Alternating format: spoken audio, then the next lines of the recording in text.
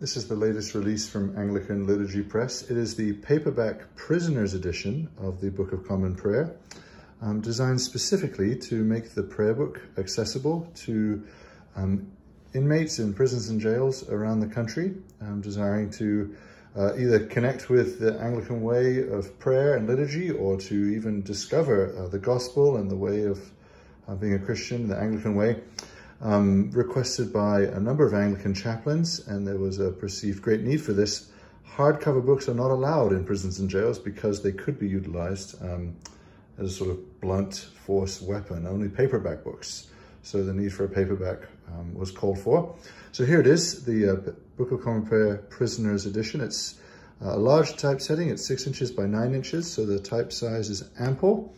This is to accommodate the fact that a number of men and women in our prisons and jails are, if they have difficult eyesight, might not have access to the best glasses, and so a large typeface is very useful.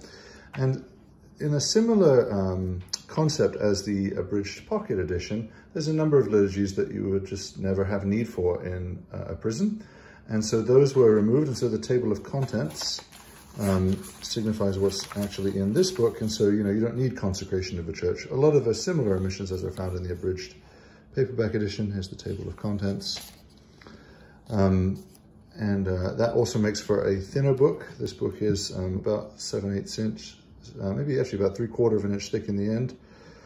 So it's yeah.